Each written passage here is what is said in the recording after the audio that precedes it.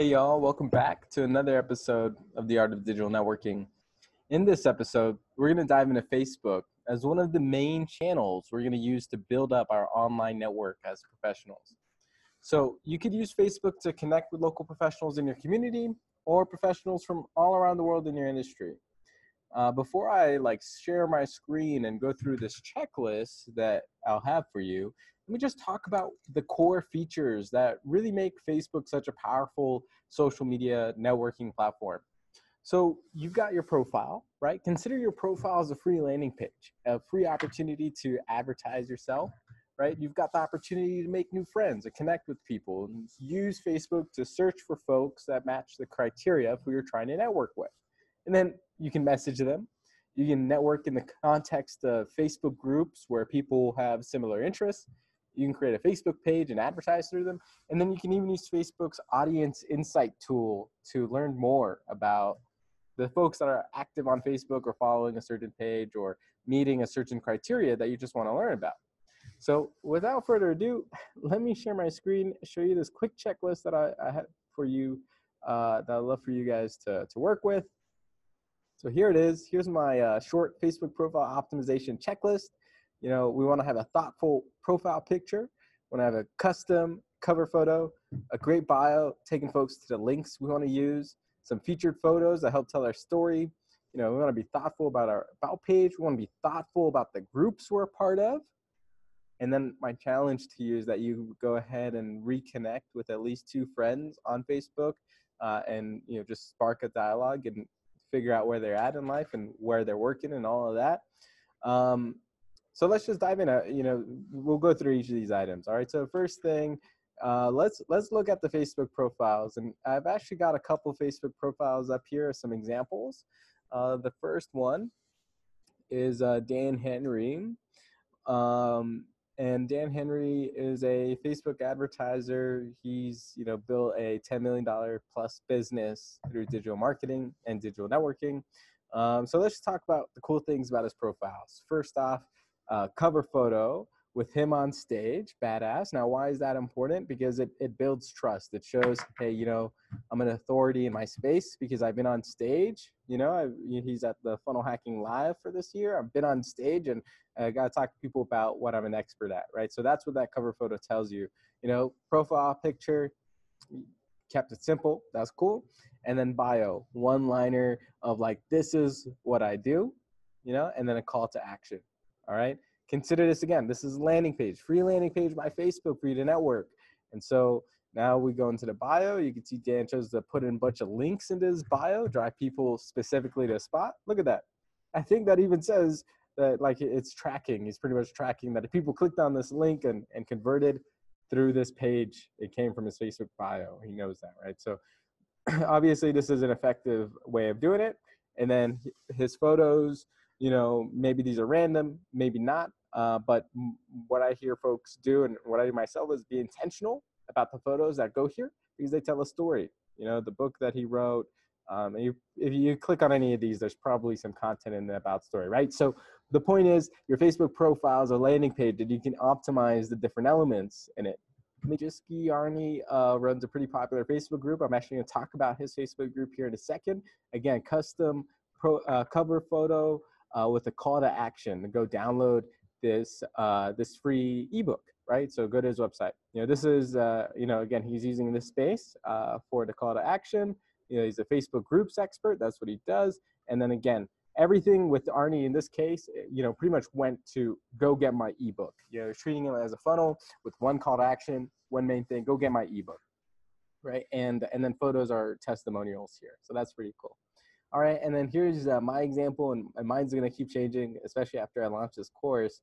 But you know, cover photo, I've got my books on here, you know, a little bit about what I do, more about what I do, and then, you know, a link. Again, some of this stuff is gonna be changing since this is new, but the point is, this is a landing page. Now it's like, okay, well, okay, why? Why are you telling me this? Because if you don't know how to advertise, if you are, you know, if you don't have a budget, let me rephrase it, if you don't have a budget to advertise, then Facebook is a place where you can advertise for free. Here's your free landing page, optimize your profile, and now, and if you need help creating this cover photo, I'll show you how easy it is. You just go to canva.com, you create a free account, click create a design, search the Facebook cover. You know, I typed in cover, right? So if I just say, hey, you know, Canva, give me a Facebook cover.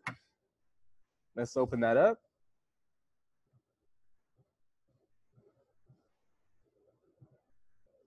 And while this thing is loading, you know, I'll show you, there's got some templates in here that you could just go ahead and run pretty quickly with a Facebook cover that's custom for you. So you can pretty much just run with any of their templates. You know, if I say marketing, let's see if it comes up, boom, bunch of different ones. You know, maybe you're in real estate, you know, and you got some other cover photos that you might be able to run with.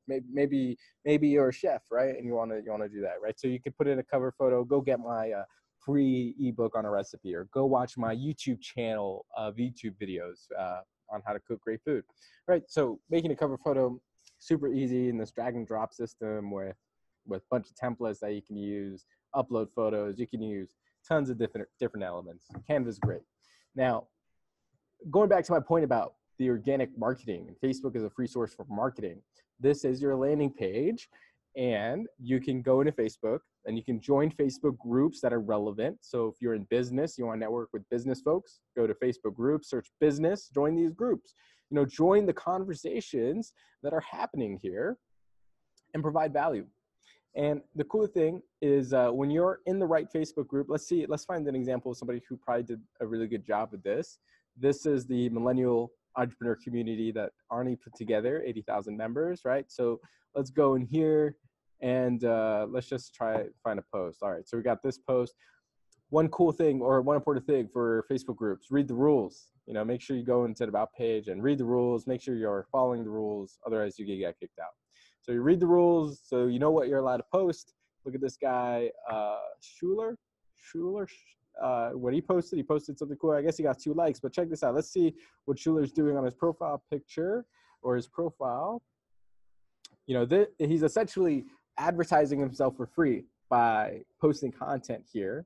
And if people want to learn more about him, they're going to click on his profile. And you can see he's got his custom cover photo here telling people exactly what he does.